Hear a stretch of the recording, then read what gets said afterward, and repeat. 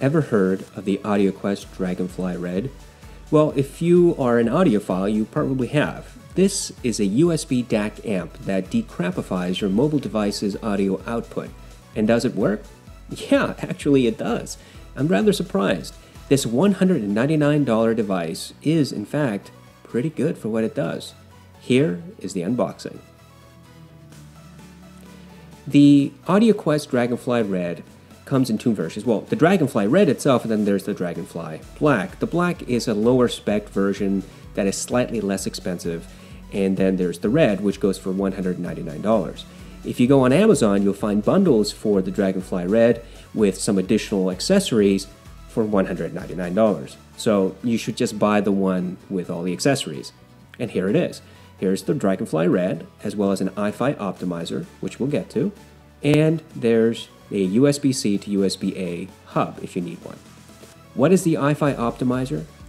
Well, the optimizer is a cheaper version of a more expensive Wi-Fi optimizer that Wi-Fi sells. Basically what this thing is supposed to do is that once you plug it into your 3.5mm jack, it should cut out some of the background noise and reduce the hiss that is inherent in poorly constructed 3.5mm jacks, as well as poorly implemented DACs and amps. This really only applies to a couple of things. First, to older, much older devices, and second, to airplanes, hence the airplane adapter that you see there and the foam tips to plug your ears with. It's rather strange. Regardless, if you're going to go on a flight and you want to bring your good headphones, you can, in fact, bring this Wi-Fi optimizer to try to reduce some of the inherent hiss and pops and all that other stuff that will come from the really bad headphone jack in the airplane seats. The optimizer itself is made of plastic and a little bit of rubber, and there's not much to it. Is it necessary for modern-day mobile devices? Absolutely not. It's really hard to find a modern-day mobile device that would require an optimizer at this juncture. Let's just get to the Dragonfly Red. The Dragonfly Red comes in a very nice cardboard box. It's nothing special. It's not like the Audioquest headphones that come in fantastic packaging, but this thing just contains a USB stick, so you really shouldn't complain. Once you open the box, you see that there's a plastic retainer, and with the retainer comes the manual, a warranty card, and the USB stick. The manual, like with all of Audioquest's manuals, is simply amazing. It's full color, it's got really thick paper, and it's glossy, and it just feels fantastic. It's mostly marketing material and very little information on the Dragonfly Red itself, but that's okay. It's nice to look at if you're bored for a few minutes on your flight.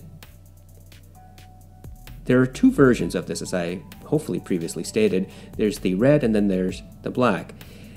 If you get the red, you are getting more updated DAC and amp chips inside this particular USB stick. So the difference is between $25 and $50 overall, depending on where you get it. It's probably worth spending the slightly extra cash to get the red.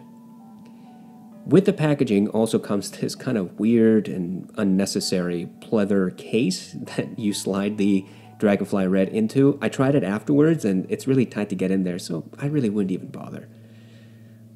The Dragonfly Red it's kind of surprisingly heavy. It's made of metal, and on one side is the 3.5mm jack, as you see, and on the other side, when you pull the cap off, is a regular USB-A tip. You just plug this thing into your computer and it should recognize it.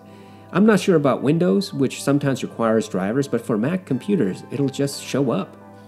Now, if you're going to use this with a mobile device from Apple, like an iPhone, you are going to need the Lightning to camera adapter. And you need that specific adapter. No other adapter will work. For the iPhone to recognize the DAC amp, you're going to have to get this adapter and then plug it in.